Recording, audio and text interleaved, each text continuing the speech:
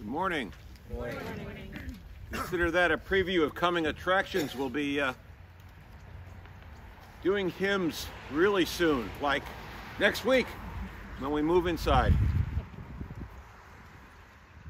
This is the 20th Sunday after Pentecost. Blessed be God, Father, Son, and Holy Spirit. And blessed be God's kingdom, now and forever. Amen. Almighty God, to you all hearts are open, all desires known, and from you no secrets are hid.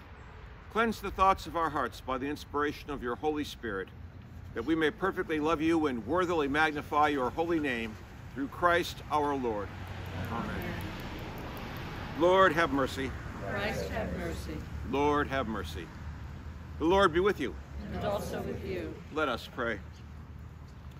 Lord, we pray that your grace may always precede and follow us, that we may continually be given to good works through Jesus Christ our Lord, who lives and reigns with you and the Holy Spirit, one God, now and forever.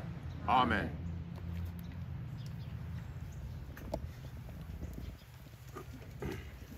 First lesson today is taken from the book of Job. Then Job answered, "Today also my complaint is bitter. His hand is heavy despite my groaning. Oh, that I knew where I might find him, that I might come even to his dwelling. I would lay my case before him and fill my mouth with arguments. I would learn what he would answer me and understand what he would say to me. Would he contend with me in the greatness of his power? No, but he would give heed to me. There an upright person could reason with him, and I should be acquitted forever by my judge. If I go forward, he is not there, or backward, I cannot perceive him. On the left he hides, and I cannot behold him. I turn to the right, but I cannot see him. God has made my heart faint. The Almighty has terrified me. If only I could vanish in darkness, and thick darkness would cover my face." Hear what the Spirit is saying to God's people. Thanks be to God. The psalm for today is Psalm 22. Let's read it responsively at the asterisk. My God, why have you forsaken me? And are so far from my cry and from the words of my distress. Oh my God, I cry in the daytime, but you do not answer. By night as well, but I find no rest. Yet you are the Holy One. Enthroned upon the praises of Israel. Our forefathers put their trust in you. They trusted and you delivered them. They cried out to you and were delivered. They trusted in you and were not put to shame. But as for me, I am a worm and no man. Scorned by all and despised by the people. All who see me laugh me to scorn. They curl their lips and wag their heads, saying, He trusted in the Lord. Let him deliver him. Justice to him if he delights in him. Yet you were he who took me out of the womb. And kept me safe upon my mother's breast. I have been entrusted to you ever since I was born. You were my God when I was still in my mother's womb. Be not far from me, for trouble is near. And there is none to help. Many young bulls encircle me. Strong bulls of Bashan surround me. They open wide their jaws at me. Like a ravening and a roaring lion. I am poured out like water. All my bones are out of joint. My heart within my breast is melting wax. My mouth is dried out like a potsherd. My tongue sticks to the roof of my mouth. You have laid me in the dust of the grave.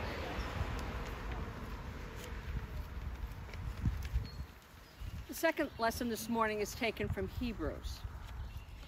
Indeed, the Word of God is living and active, sharper than any two-edged sword, piercing until it divides soul from spirit, joints from marrow. It is able to judge the thoughts and intentions of the heart. And before him no creature is hidden, but all are naked and laid bare to the eyes of the one to whom we must render an account. Since then, we have a high priest who has passed through the heavens, Jesus, the Son of God. Let us hold fast to our confession. For we do not have a high priest who is unable to sympathize with our weaknesses, but we have one who in every respect has been tested as we are, yet without sin.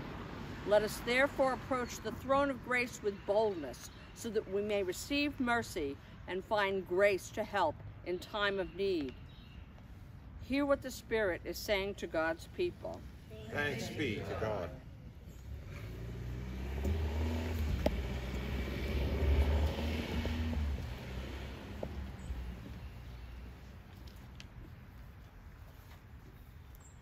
The Holy Gospel of our Lord Jesus Christ, according to Mark. Glory to you, Lord Christ. As Jesus was setting out on a journey, a man ran up and knelt before him and asked him, "Good teacher, what must I do to inherit eternal life?" Jesus said to him, "Why do you call me good? No one is good but God alone. You know the commandments. You shall not murder. You shall not commit adultery. You shall not steal. You shall not bear false witness. You shall not defraud. Honor your father and mother." He said to him, "Teacher, I have kept all these since my youth." Jesus, looking at him, loved him and said, "You lack one thing. Go, sell what you own and give the money to the poor, and you will have treasure in heaven. Then come, follow me." When he heard this, he was shocked and went away grieving, for he had many possessions. Then Jesus looked around and said to his disciples, "How hard it will be for those who have wealth to enter the kingdom of God." And the disciples were perplexed at these words. But Jesus said to them again, "Children, how hard it is to enter the kingdom of God. It is easier for a camel to go through the eye of a needle than for someone who is rich to enter the kingdom of God." They were greatly astounded and said to one another, "Then who can be saved?" Jesus looked at them and said, "For mortals it is impossible, but not for God. For God all things are possible."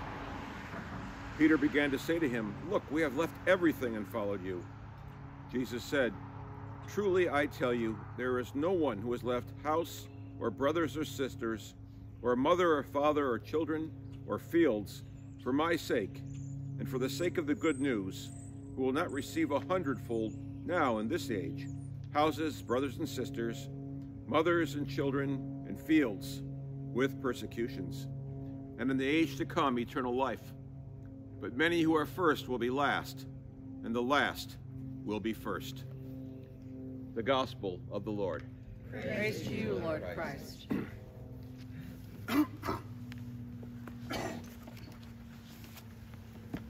the name of God, who creates, redeems, and sustains us. Amen.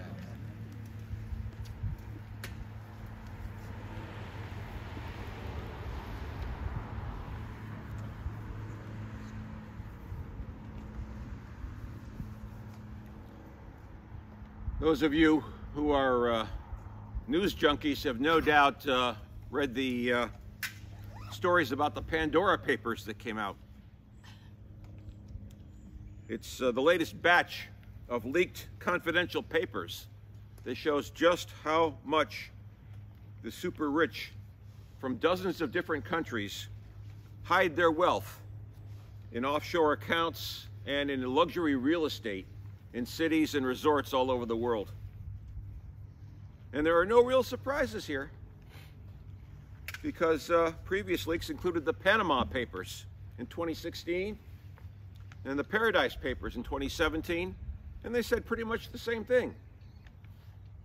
The sad part is that so many of these super wealthy are politicians who have gotten rich off their countries, the countries they're supposed to be serving. Wealth on this scale seems to go hand in hand with corruption, while the rest of us abide by the law.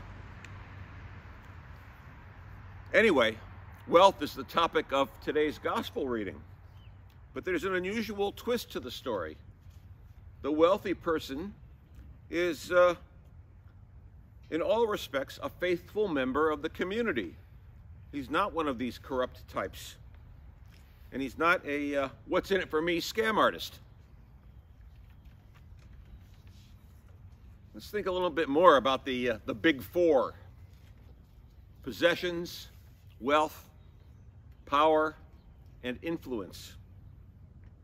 In this country, it means having the power to tell people what to do, the money to buy politicians, the ability to game the system for our own personal benefit, and the advantage of wielding what prestige you may have to get others to do your bidding for you. Now, the young man in the story has a fear of God and a desire to follow the law. He seeks righteousness, and he recognized Jesus for who he was. But he could not part with that which gave his life ease and smoothed the way for him. He couldn't make that last leap to where Jesus was asking him to go. I wonder how many of us could. It's a tall order. We are all rich by the world's standards. We have creature comforts that 90% of the world cannot begin to imagine. We take things for granted. Many of the problems that we have today are what we might call first world problems. Problems that would never happen to somebody else because they don't have the luxuries that we have to even worry about that kind of thing. Yet none of us are rich by the standards of the people in the Pandora Papers. That is wealth over the top. We have our culture telling us to get all we can and that we deserve all our possessions, and we should upgrade them often. We use up far more of the world's resources than our numbers entitle us to. If Jesus came right now and asked us to drop everything and follow him, how many of us would? How many of us would walk that path with Peter and Andrew and James and John and the others? And how many would turn away like that rich young man, unable to part with it all? Well, it doesn't appear that Jesus has asked all of us to do that quite to the same degree. The ones he has asked, people like St. Francis of Assisi, for example, or in the 20th century, Mother Teresa, have done so. And we admire them very much. Not to the point where we'd go do it ourselves, but still. The radical form of faith that Jesus has called us to has softened through the centuries, so that the power, influence, and large sums of money can distract us. It pulls us toward destruction, and it doesn't seem so bad. Now, we also have the double whammy of having, especially in this part of the country, inherited the Puritan tradition from the 17th century. You know, that makes us think that our wealth is a gift from God and an outward sign of God's favor towards us, and that we should keep it and pass it along to our own heirs. We are subject daily to everything, from ads and commercials to entire political movements, telling us it's our money and we deserve to keep it all and spend it on whatever we want. World be damned. But what if? What if we took the gospel to heart? What if we took Jesus to heart, truly to heart, and understood his message as one that truly brings us closer to God and to God's kingdom, to a place where others really are our brothers and sisters and not strangers to be avoided or ignored? Would that new car really be so important? Would higher-end clothing and retail therapy matter? Would being rich be something to strive for? Are the 1% really so wonderful that we want to join them, even though the game is rigged against us?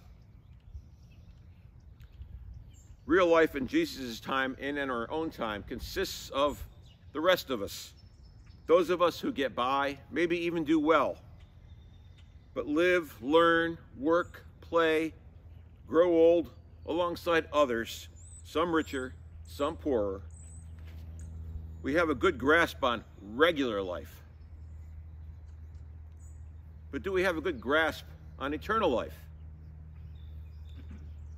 Do we understand that Jesus asks us to live in community with him at the center of it. It means that we should be living in a theology of abundance, not of scarcity. It means we should hold our possessions lightly, not grip so tightly that our hands bleed. It means we open our hearts and our wallets to put others first, to engage in real servant ministry, as Jesus taught us to do. To live our faith, we do not walk away sadly like this rich young man did. We use our gifts to further the kingdom of God. If our time is of value to God, we give it. If our talents align with the gospel, we share them. If our money can help the less fortunate, we part with it. The idea is that we are in community. The kingdom of God is shared, not hoarded. From it flows every blessing. Excuse me. I wasn't planning to get into this week. I was saving it for next, but as I prepared this sermon and read this text over and over again, it became very clear that this reading was really here for us this week for a good reason. It is that time of year when in the coming weeks your fellow parishioners will be talking about what the kingdom of God has manifested at St. Peter's means to them personally. That's because at this time we ask ourselves to pledge support to this parish so that we continue God's work here and in the next year. It's partly about the budget for next year, but more importantly, it's about God's work in this time and place. Do we go away grieving like the rich young man, or do we open our hearts and by extension our wallets to further the kingdom? Now, in the years I've been here, and I would venture to say never in the history of this parish, I might be wrong, maybe back in 1865 it was true, but certainly not in my lifetime, we have never had 100% participation in our pledge drive. It would be great to start this year. It's amazing how much we could accomplish with pledges that said, "This place is important to me because it is where I am fed to do God's work." Others will talk details, but I found it encouraging that now, when we need to discuss these things, the lectionary provided us with a springboard. The rich young man was asked to give up everything. We're only asking that you give out of your abundance till you feel good. Imagine what we could do as a community, not just feed the hungry with our outreach meals, but eradicate hunger. Excuse me. Alongside groups in this city like Beverly Bootstraps, for example, and worldwide.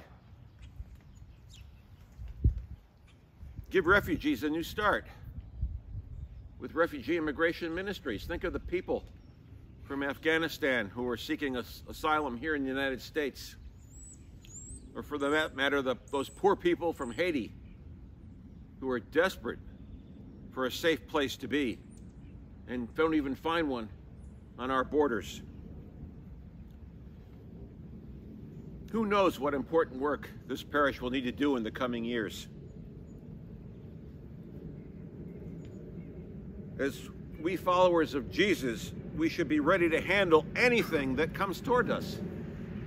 To do so, we need to abandon fear and abandon the notion of scarcity, abandon the worship of money and the collection of possessions that distract us from God and can never make us truly happy. That's Jesus calling us, offering us a better way. And at some level, each and every one of us know already that that is very true. So, let us act on it. Amen.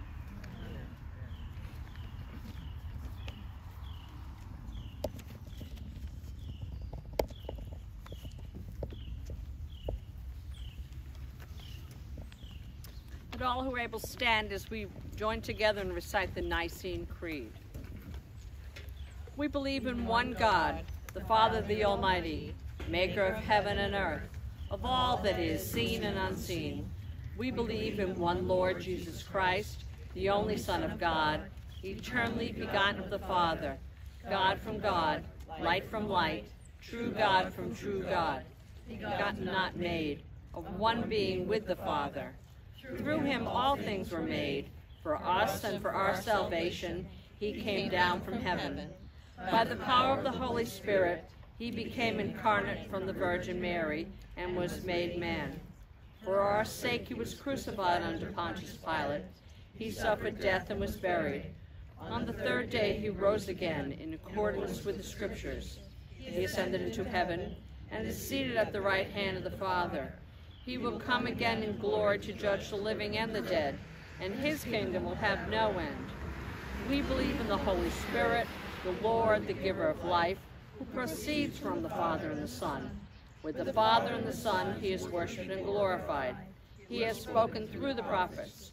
We believe in one holy Catholic and Apostolic Church. We acknowledge one baptism for the forgiveness of sins. We look for the resurrection of the dead and the life of the world to come. Amen. Let us pray for the Church and the world. Grant, Almighty God, that all who confess your name may be united in your truth, live together in your love, and reveal your glory in the world. We pray especially for the Church of the province of West Africa, and in our diocese for the Church of St. John the Evangelist, Duxbury, the Society of St. Margaret, Duxbury, St. Andrew's Church, Hanover, the Global Mission Partnership Program. Lord, in your mercy, hear our prayer. Guide the people of this land and of all the nations in the ways of justice and peace, that we may honor one another and serve the common good. We pray for those serving in the armed forces, especially Ken Christian, James Daly, Justin Anaya, John Schweitzer, Wesley LaFavor, Nick Jacobs, Will Smith, Sean Kiley, Teddy LaBello, and all those serving in harm's way. Lord, in your mercy, hear our prayer. Give us all a reverence for the earth as your own creation, that we may use its resources rightly in the service of others and to your honor and glory. Lord, in your mercy, hear our prayer. Bless all whose lives are closely linked with ours, and grant that we may serve Christ in them and love one another as he loves us, in grateful thanksgiving for our property ministries. Lord, in your mercy, hear our prayer. Comfort and heal all who suffer in body, mind, or spirit. Give them courage and hope in their troubles, and bring them the joy of your salvation. We pray for Lily, Chris, Ron, Lloyd, Kath, Kirsten, Roger, Patty, Tatiana, Demetrius, David, Joan, Bob, Peg, Elena, Bill, Phil, Joyce and family, Jim, Jocelyn, Bill and family, Marcy, Ronald, Doreen and family, and for all those suffering from COVID-19, for the injured and homeless victims of wars and climate disasters around the world, for the people of Haiti, Afghanistan, and the residents of Gaza. Lord, in your mercy, hear our prayer. We commend to your mercy all who have died, especially Paul Fournier, that your will for them may be fulfilled, and we pray that we may share with all your saints in your eternal kingdom. Remember all those killed in shootings and other acts of violence, and those who've died of COVID-19 and other diseases, famine, extreme weather, and drug addiction. For George Zarkades, Alice McDermott, and Alice M. Pittman, and for the Bernardini and Delalis families. Lord, in your mercy, hear our prayer. Let us confess our sins against God and our neighbor.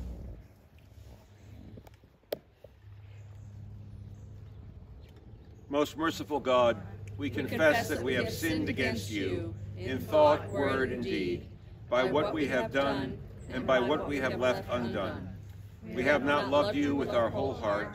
We have not loved our neighbors as ourselves. We are truly sorry, and we humbly repent. For the sake of your Son, Jesus Christ, have mercy on us and forgive us, that we may delight in your will and walk in your ways to the glory of your name. Amen. Almighty God, have mercy on you, forgive you all your sins through our Lord Jesus Christ, strengthen you in all goodness, and by the power of the Holy Spirit keep you in eternal life. Amen. And the peace of Christ be always with you. And also with you. Peace.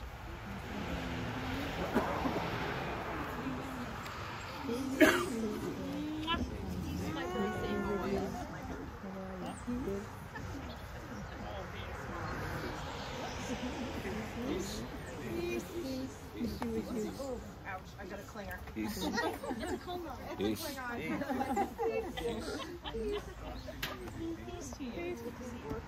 Peace. No, that means it's got to let go. Here we go. Do it this way.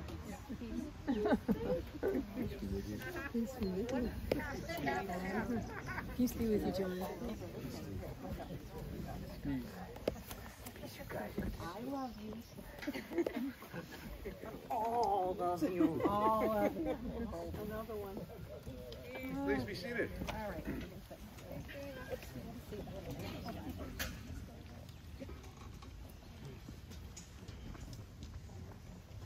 Well, we've managed to get into the middle of fall and still be outside, which is a really wonderful thing. Next week we'll move in, and as I said earlier, we'll have music, which should be wonderful. And so I hope you'll join us. And perhaps there's some of those people who don't believe in church being outside might come back. Who knows? Stranger things have happened. But at any rate, next week we're going to keep the services at 9 o'clock for the foreseeable future, at least until we're well through this this pandemic and what remains of it. And then we'll take a good look at whether we can go back to our old system of 8 and 10. But for now, we'll just be doing the one service at 9.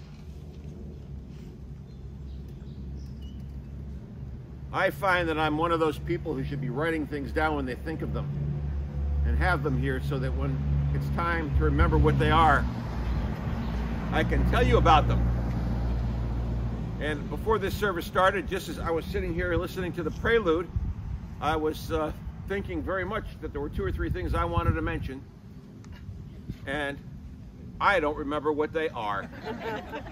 So I'm afraid what that means is you'll have to get another email from me this week at some point with some updates for information. Do you want to tell us about Susie? Susie. Yeah. Susie Faria, my daughter, has been selected by the presiding bishop to be among the 24 delegates of the National Church to the UN COP26 conference in Glasgow. Yeah. Sadly, yes. Sadly, she can't go to Glasgow. She has to do it virtually. She had really been looking forward to going because, you know, she's been to Glasgow 2 or 3 times. She knows the city, but it's not to be.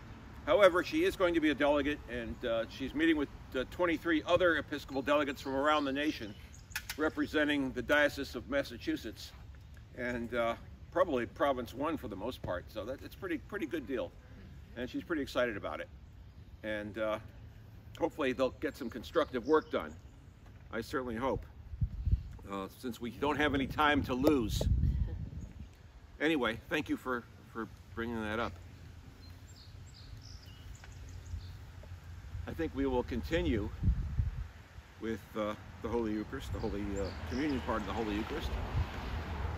Walk in love as Christ loved us and gave himself for us, an offering and a sacrifice to God.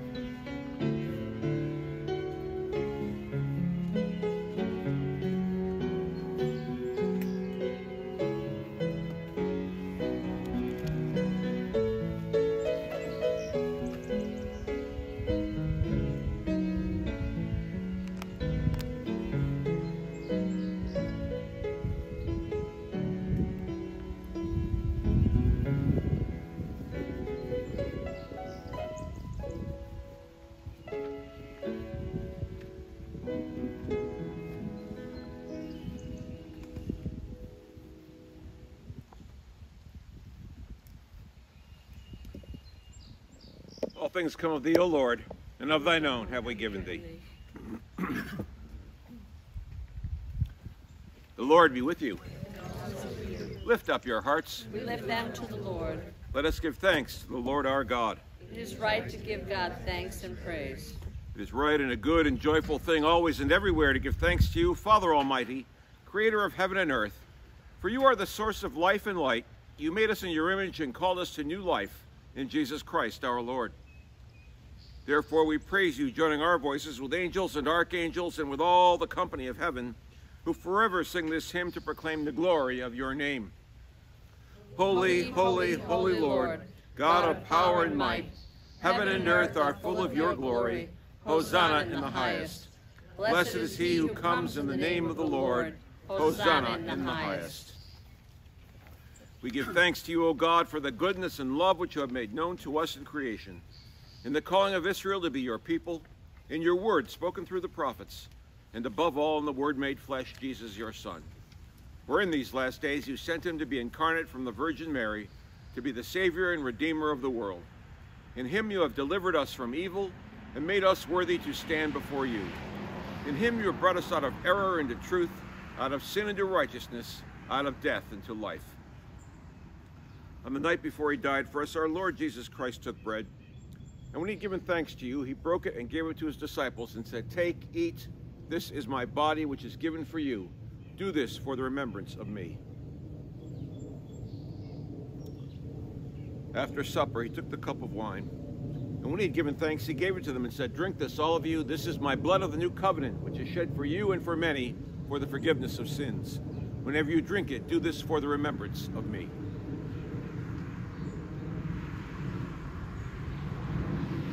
Therefore, according to his command, O Father, we remember his death, we proclaim his resurrection, we await his coming in glory, and we offer our sacrifice of praise and thanksgiving to you, O Lord of all, presenting to you from your creation this bread and this wine. We pray you, gracious God, to send your Holy Spirit upon these gifts, that they may be the sacrament of the body of Christ and his blood of the new covenant. Unite us to your Son and his sacrifice, that we may be acceptable through him, being sanctified by the Holy Spirit. In the fullness of time, put all things in subjection under your Christ, and bring us to that heavenly country, where with all your saints we may enter the everlasting heritage of your sons and daughters, through Jesus Christ our Lord, the firstborn of all creation, the head of the church, and the author of our salvation.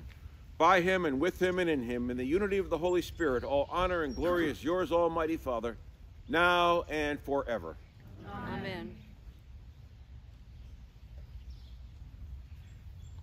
Now, as our Savior Christ has taught us, we are bold to say, Our Father, who art in heaven, hallowed be thy name. Thy kingdom come, thy will be done, on earth as it is in heaven.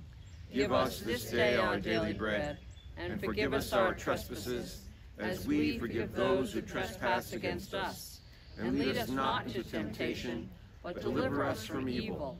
For thine is the kingdom, and the power, and the glory, forever and ever. Amen.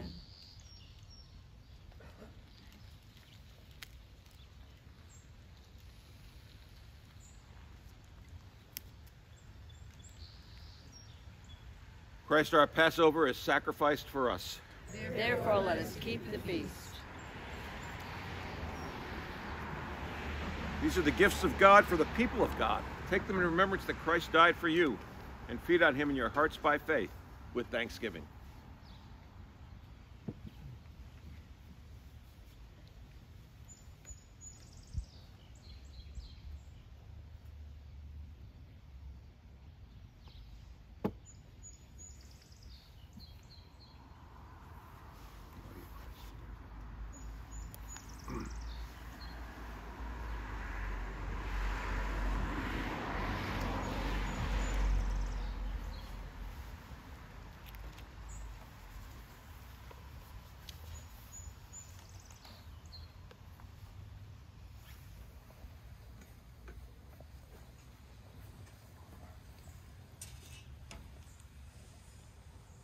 We forget how this is done? Save Christ, bread of heaven.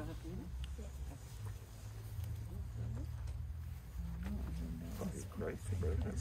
Stop it. Stop in the first row first. Go ahead. Okay, we'll go down that way. Body of Christ, the bread of heaven. Body of Christ, the bread of heaven. Okay.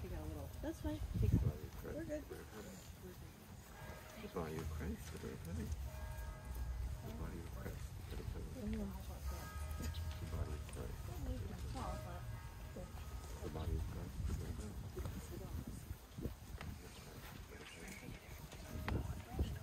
Christ, the bread of heaven.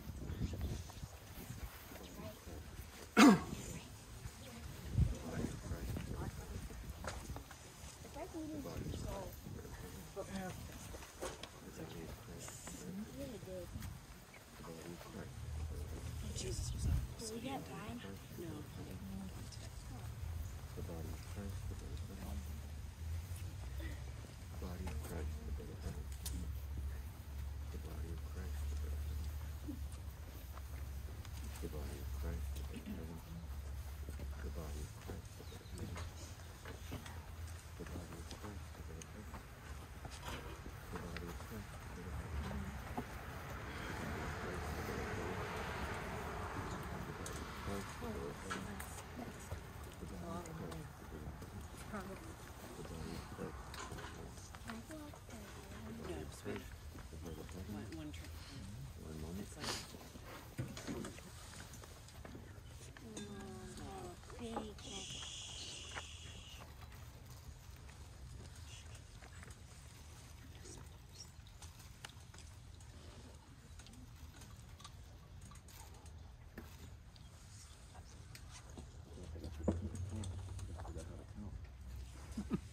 I'm going to have two. No.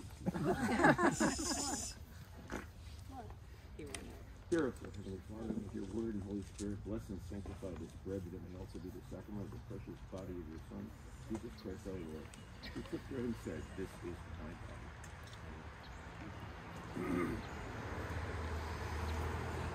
The body of Christ. The body of Christ. The body of heaven. The body of Christ. The body of heaven.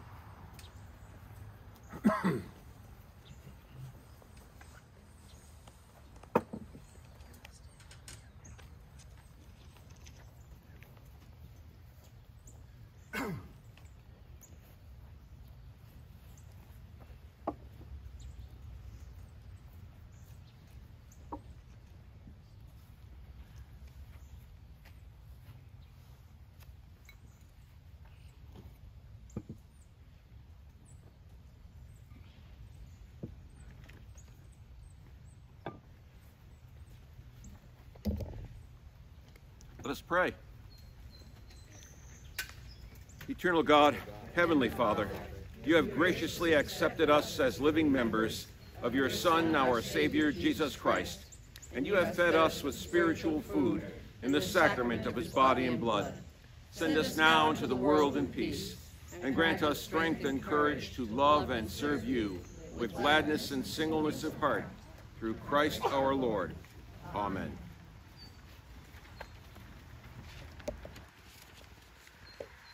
Live without fear. Your Creator has made you holy, has always protected you, and loves you as a mother. Go in peace to follow the good road, and may God's blessing be with you always. Amen. Go in peace to love and serve the Lord. Thanks be to God.